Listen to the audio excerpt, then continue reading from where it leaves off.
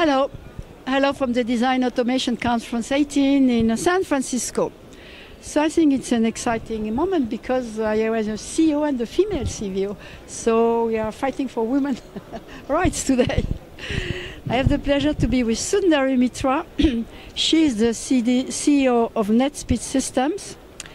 And I think it's an interesting company because they have a system-level company and they do aggregation of IP, which is a difficult, I would say, a difficult challenge. And they aggregate IP and in various application areas like IoT and automotive. I think she will tell us exciting stories. So it's my pleasure to let you announce what's new and exciting at NetSpeed Systems. Thank you very much, Gabriela. It's such an honor and a pleasure to be sitting across from you. I mean, your accolades are many, and I think all of us in the industry are trying to follow in your footsteps to try and, achieve our own little space somewhere, right? But what is new and exciting at NetSpeed? So NetSpeed Systems, the name itself says that we are a system-level play, and we speed up the on-chip network. So we started as a fabric company, an on-chip fabric company that specialized in a top-down or a requirements-driven method of building chip fabrics. So we were looking at connecting, let's say, a processor, a GPU, a video encoder to memory, and give the highest performance fabric between the memory and different compute engines. But when we went out with our NOC or a fabric product to our customers, one feedback we got from them is that you guys are doing a great job of integrating fabrics, of getting that done. Can you also give us a solution for the entire SoC?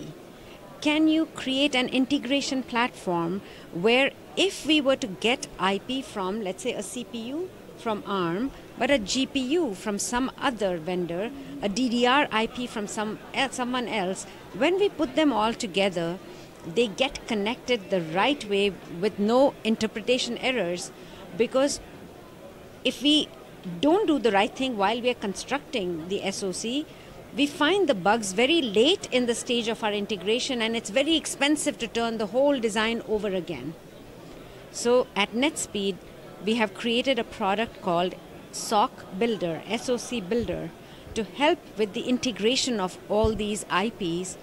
It builds on the same platform that we use for our fabric or NOC creation, but it adds to it. It adds to it an inference engine that can look at different IP libraries. We know how to read RTL, we know how to read IP exact, or we know how to read higher level models of IPs, and we interpret and infer from them connectivity information and take the pain of integrating IPs from an SoC away from the engineers. Okay, so let me ask you a question. I understand that you assemble these pieces, you have a simulatable RTL. How can you be application specific? So when we should tell you I am IoT or automotive, it's because they have specific IP, but yours is generic. So do you think still that you have a solution different from IoT or automotive? That is a great question. So we are application specific. So we have a generic platform called SoC Builder, but we have specific products like Orion AI, which is specific for the AI class of SoCs. We have something similar on the automotive side, which is safety compliant, so we're ISO 26262 compliant and ASIL-D compliant for that segment of the market. But at an architecture level, at a system level, we take in workload information for the specific application, and then we will use the right IP, we will use the right method to give you a fabric that is optimized for that class of applications. So we are an application-specific system integrator.